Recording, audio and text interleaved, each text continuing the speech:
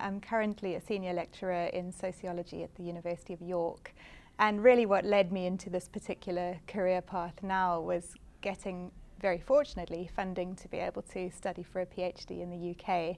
As you might be able to tell from my accent, I'm originally from South Africa. So it was really the funding that enabled me to set off on the career trajectory I'm undertaking now. So I didn't actually decide I'm going to become an academic.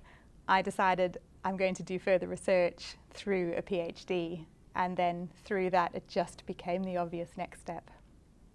I guess in a way I often joke that it was the least thought out major life decision because I didn't really choose it.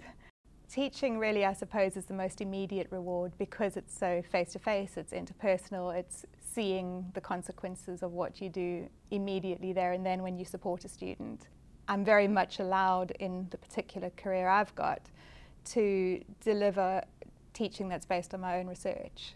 So there's actually a real interplay between those two things, and being able to take things that you know about from quite a kind of in-depth way and convey that in a classroom is really exciting. And I think that's particularly because you're not just teaching out of a textbook, you are teaching from your own research experience and practice. I was working on a project report, and in a way people think the report writing's the boring part, but suddenly patterns emerged out of the spreadsheet data, and I can remember phoning my colleague who I was working with and saying, "We found something!" And that excitement is really the thing that keeps you going when otherwise you feel you're juggling what might be quite a lot of, sort of admin burden. I think the most challenging aspect of my career is really the level of multitasking. You're expected to be a researcher, you're expected to be a teacher, and you're also expected to be, in one way or another, involved in things like managerial type roles, committees, administrative roles, that kind of thing. And so the tough part is getting the balance right. Having some form of backup or support around the finances is probably even more crucial than if you're a home student. Primary tip there is, if it looks like you're going to struggle financially, start sooner rather than later in terms of looking for alternative sources and seek advice from your supervisor. I managed to secure small amounts, but they were additional amounts from various sources, and that's about being a proactive researcher really around your funding sources because they're not always that easy to find. So other advice I would suggest to international students is to think about where you actually want to have your career after the PhD itself. So in my case, I actually decided I was going to stay on in the UK and was able to. And I had a close friend who came out to the UK having done her PhD in South Africa and then went into academia in the UK and didn't have the range of networks that I'd built up through doing the PhD in the UK.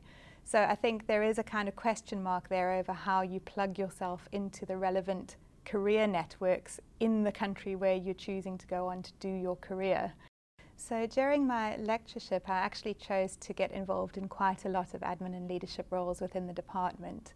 And I think that really played a role in being able to put together a strong application for promotion to senior lecturer.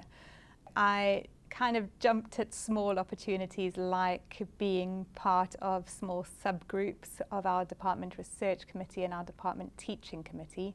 And I think that helped both in terms of learning lots of different skills, but also, again, kind of, I suppose, getting plugged into lots of different networks within the university.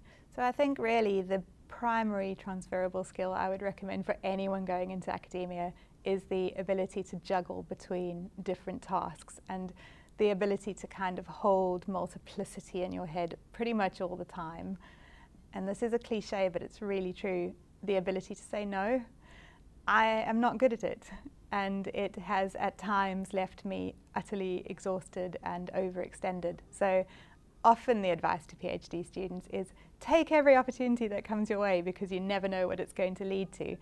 And I think that's true to a point, but also recognizing which of those opportunities is most likely to actually lead in the direction you want to go in, and to be able to learn how to prioritize so that ultimately getting the balance between the cliche, the balance between work and home life is actually practically manageable.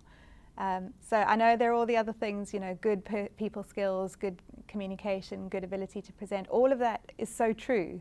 But I think if you can't get the multitasking right and you can't get the balance right, it's just too easy to burn out.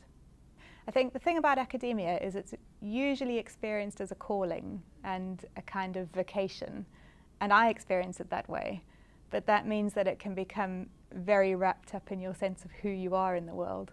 So managing to get a balance in who you are between the academic and the life beyond that, I think leads to a more sustainable career. So basically, top tip, find that balance somehow. And second top tip, make sure that you're really speaking with the PhD supervisor about opportunities and how to manage those within your particular discipline.